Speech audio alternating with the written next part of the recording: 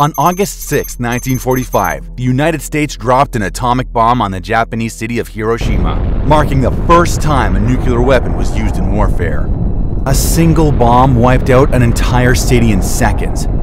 Everything near the epicenter was instantly vaporized. People closest to the blast were turned to ash in a split second. Buildings and vehicles melted under the intense heat. Approximately 140,000 people were killed. This is Little Boy, the first and one of the most terrifying weapons ever unleashed by mankind.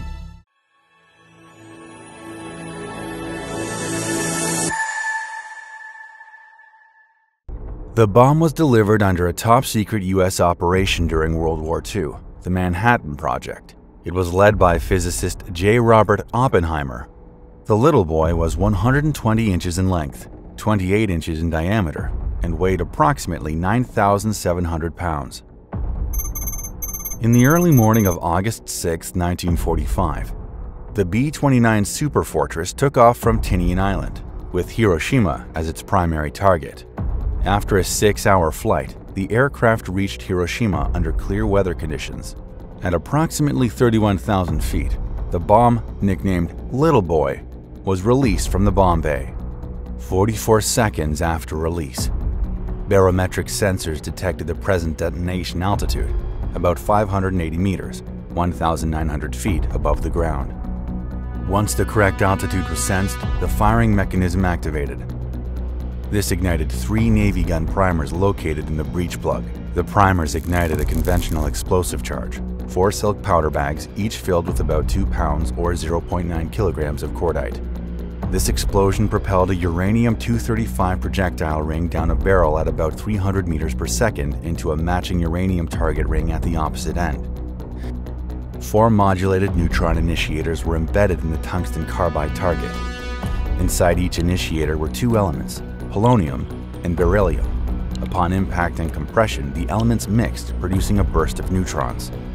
These neutrons collided with uranium atoms, causing them to split, a process called nuclear fission. Each fission event released additional neutrons, which in turn struck more uranium atoms, sustaining a rapid chain reaction and releasing immense energy. Alongside energy, the process emitted intense gamma radiation and unleashed enormous heat and pressure. The resulting explosion had the force of approximately 15 kilotons of TNT. It produced a towering mushroom cloud, sent shock waves in all directions, and formed a fireball with a surface temperature of about 6,000 degrees Celsius, as hot as the surface of the sun. The bomb was deliberately detonated in the air, an airburst, to maximize its destructive range. At the very center, within a 0.5-kilometer radius, everything was instantly vaporized. People closest to the blast were turned to ash in a split second. Entire buildings were obliterated.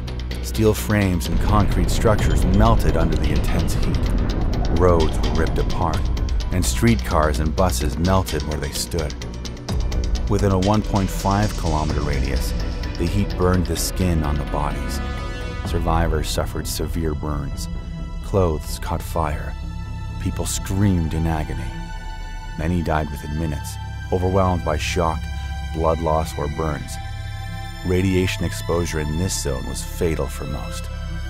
At a 3-kilometer radius, some survived the explosion, but many later died from radiation sickness, vomiting, bleeding, hair loss, and infections, a slow and painful death. The initial blast killed an estimated 66,000 people instantly. By the end of 1945, that number had risen to around 140,000 as more died from burns, trauma, and radiation. And the suffering didn't end there. Radiation caused long-term health effects for the survivors, higher cancer rates, genetic damage, and birth defects in future generations. All of this unimaginable devastation was caused by a bomb that contained just 64 kilograms of uranium, roughly the weight of an average teenage boy. Such a small amount of material, yet it unleashed destruction on an unthinkable scale. The bombing of Hiroshima was not just a moment in history. It was a turning point for humanity. In a single flash, the world saw the terrifying power of nuclear weapons. It showed us what happens when science, war, and politics collide without restraint. We remember Hiroshima not just to mourn, but to learn, so that such a weapon is never used again. If you found this video informative, hit that subscribe button and the bell so you're notified when I make a new video. Stay connected and be part of the journey. Follow Learn from the Base. Thank you for watching this video. I hope you learned a lot, and I will see you next time.